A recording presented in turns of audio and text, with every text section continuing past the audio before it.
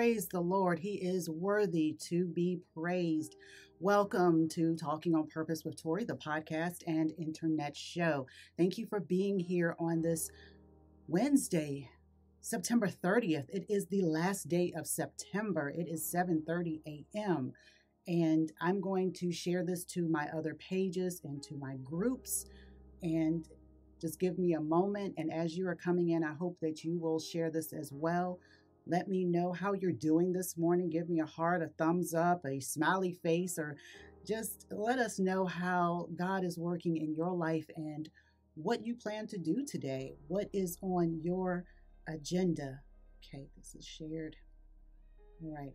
This week is a little different in how I am giving you information because of a encounter. I'm calling it an encounter at this point, but an encounter I had within my prayer time and meditation and asking God not only what's next, but what can I do? What more can I do? And I was hit with some very stark truths and how I had become how I had become a false teacher, how I was being a prosperity coach, why I was devaluing the gospel itself in relation to what we needed to do as far as the clarifying, organizing, and preparing, even though I was saying it in relation to God. Like that was the point. However, it was not intentional at that time, but now that I have learned and I have seen the error and I have repented and I'm asking your forgiveness just as I did or have done all this week, asking your forgiveness, there are so many more factors to consider when sharing content with the public. My point is I want to do a better job of clarifying, organizing, preparing your purpose, which is already in you, and letting you know that we are to copy and imitate Christ. Give me a moment. Let us pray. Father, we thank you. We thank you for this time here. We thank you for your joy, your comfort, your wisdom, your understanding, your patience, your long suffering of us. Lord, I'm grateful that you have brought me to this place and this space and this time that I can realize the responsibility I have of not only presenting your word, but how we can incorporate everything into our daily lives. Lord, you are the focus. You are the center of the word of God. It is all about you. It points to you. And as we read and gain more understanding through your Holy Spirit, we can live a life that glorifies you. Lord, help us to do better, to be the humans that glorify you, who honor you, and give you thanks for the incredible gifts that you have already given. In your name I pray, amen. So this has been an emotional couple of weeks for me. And while I was wrestling through and trying to do more, what else can I do? How else can I impact, inspire, and otherwise create a positive message to hopefully thwart something that maybe someone else was going to dive into, and perhaps they scrolled and they saw my video and they paused and stopped, and maybe that stopped them from doing something else. The goal is always to get you to go back and read the word and create your intimate relationship with God, to talk to God, to pray and meditate and seek his guidance and his will, because that's what's going to be done. We can rebel and be against it, or we can choose to follow him. Does that mean we will be perfect? No, we will not be perfect, but God will see that we are obediently following, that we are wanting and desiring to be with him.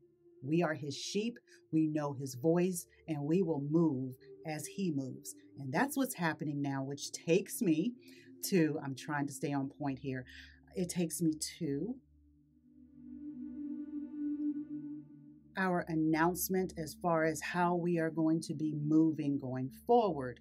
And up there, yes, okay. We are moving Talking on Purpose with Torrie, the podcast and internet show, to Tuesdays. The audio-only podcast will be available at 4 a.m. on demand and ready to listen when your schedule allows. The internet show, so Talking on Purpose with Torrie, the internet show, will be available live here on Facebook at 7:30 a.m., also on Tuesdays. So please set your reminders to be notified on your favorite platforms. Make sure you're following our Facebook page. I will share it to my personal page as well as to the Our Given Purpose page. So the question is, why? Why the change? What happened? I explained a lot of this already in Our Given Purpose, the podcast, and also in the audio-only version of this. It comes down to prosperity preaching, and I was becoming a prosperity coach. Prosperity preaching isn't just about the health and wealth ministry. It isn't about the name it, claim it, or not only about, I should say. It's not only about those things, but it also encompasses patriotism, happiness, miracles, dreams, ideas, that type of thing that makes it a form of idolatry, which is to elevate the gift over the giver. So those dreams, those miracles, the patriotism, the happiness, all of those become the celebrated gift and not the adoration of the giver. And I was getting away from how God is working in our lives within the coaching, simply because I was telling you that you needed to plan, that you needed to do these things, not necessarily for you to have life in eternity with our Father, but just to get through your days. And I needed to be more clear about why we needed to set up our days, why we needed to make sure that we were growing in wisdom, spiritual growth, emotional growth, and maturity, why that was so important. It was not simply to allow you to get into heaven or to set you up for success. I shared, and I'm going to share it here as well, 2 Corinthians chapter 11, 24 through 28. You see, the Apostle Paul, this is just one example. The Apostle Paul summarized his life. He summarized the things that he went through as he was spreading the gospel. He was preaching the good news. And when we talk about living our best life, living the greatest life now, having all the things that our heart desires now, it started to bother me. And I started to think about, wait, if I live my best life now, like this is the best, this is the awesomeness, then of course, the expectation for eternity should be even greater.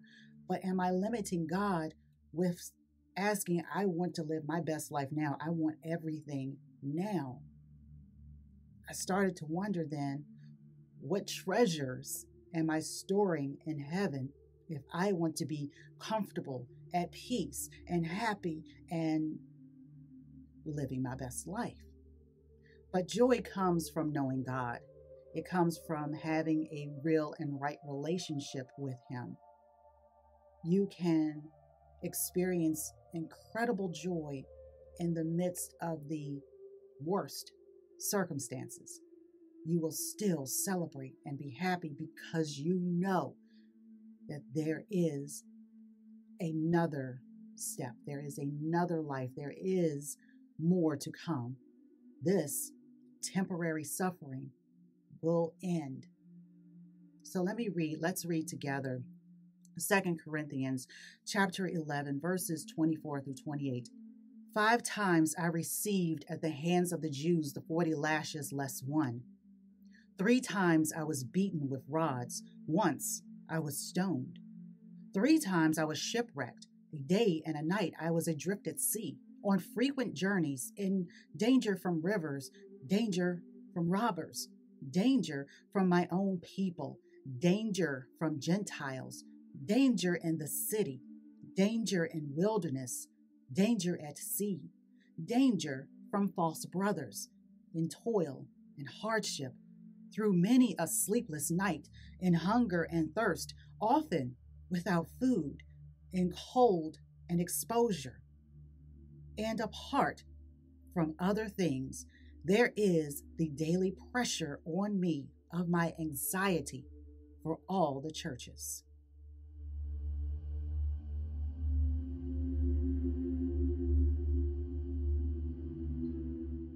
The Apostle Paul shares several times in the New Testament why he always found joy in the suffering for Christ. And I want to add a few more scripture passages for you to read over, ponder, meditate, and ask God for his guidance. I'm going to list them, but let's read through them now. Acts chapter 5, verse 41. The apostles left the high council rejoicing that God had counted them worthy to suffer disgrace for the name of Jesus. Romans 5:3. We can rejoice too when we run into problems and trials, for we know that they help us develop endurance. 2 Corinthians 12:10. That's why I take pleasure in my weaknesses and in insults, hardships, persecutions, and troubles that I suffer for Christ. For when I am weak, then I am strong. Colossians chapter 1, verses 11 and 12. We also pray that you will be strengthened with all his glorious power, so you will have all the endurance and patience you need. May you be filled with joy, always thanking the Father. He has enabled you to share in the inheritance that belongs to his people who live in the light.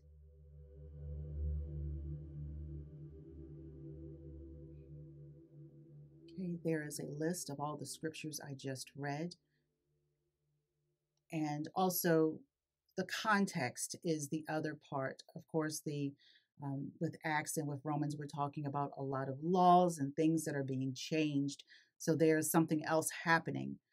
But the point I would love for you to take away from this, and what has pricked my heart and really opened my eyes to fully understanding what my role is within the kingdom of God, what my role is as a mother, as a wife, as a sister, as an aunt, as a woman of God.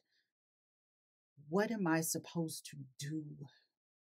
How do I use this platform to glorify and send others to Christ, to let you know that I am not worthy to untie the shoes, but there is someone who is coming back, who is greater than anything that we can attempt to worship here.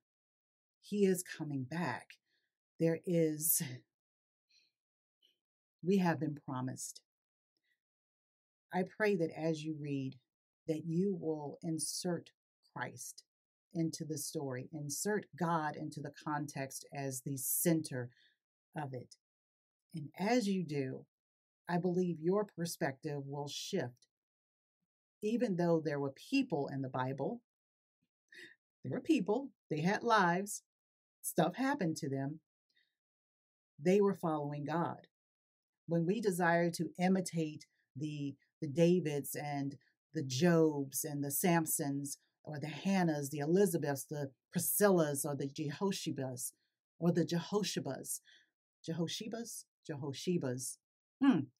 always. But when we desire to follow the people and mimic our lives, and even Paul, when we desire to do that, we are automatically lowering our standards because we are not following God as they were. And I believe that each of them have stated, I know Paul has as well, if I live my life the way I live it, I pray that it is to his glory, but to make sure you're pointing, he wants us to follow God and not him.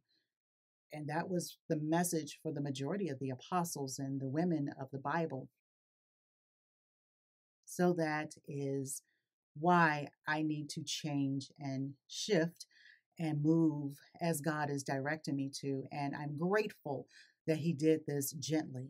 It could have been a completely humiliating experience, but He chose to do it in a manner that was just ever so kind, ever so filled with mercy.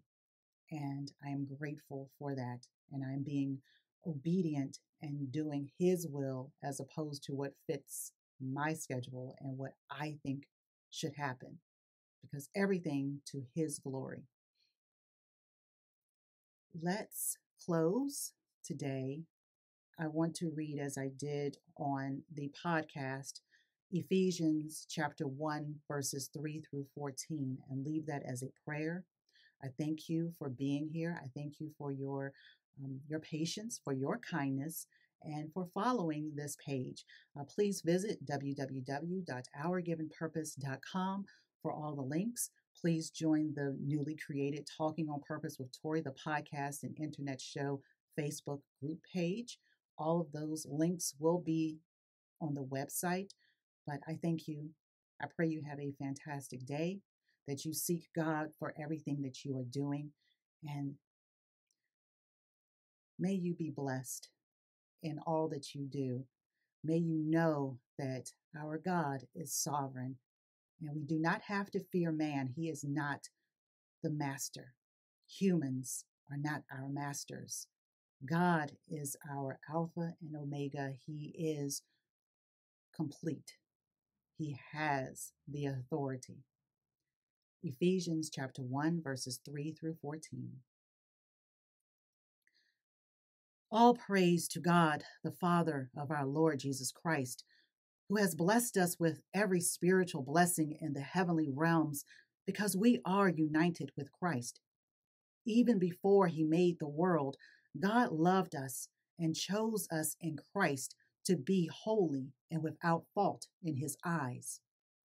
God decided in advance to adopt us into His own family by bringing us to Himself through Jesus Christ.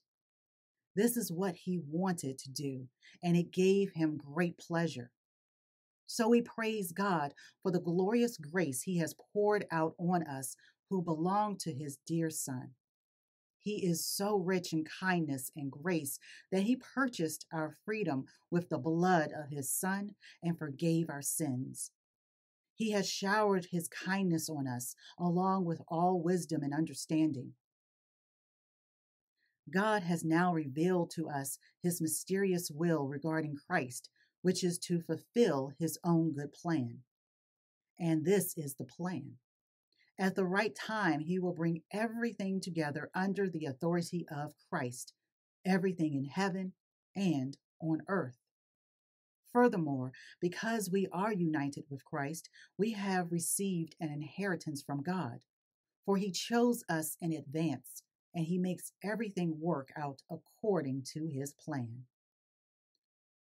God's purpose was that we Jews, who were the first to trust in Christ, would bring praise and glory to God. And now, you Gentiles have also heard the truth, the good news that God saves you. And when you believed in Christ, He identified you as His own by giving you the Holy Spirit, whom He promised long ago. The Spirit is God's guarantee that He will give us the inheritance He promised, and that He has purchased us to be His own people. He did this so we would praise and glorify Him.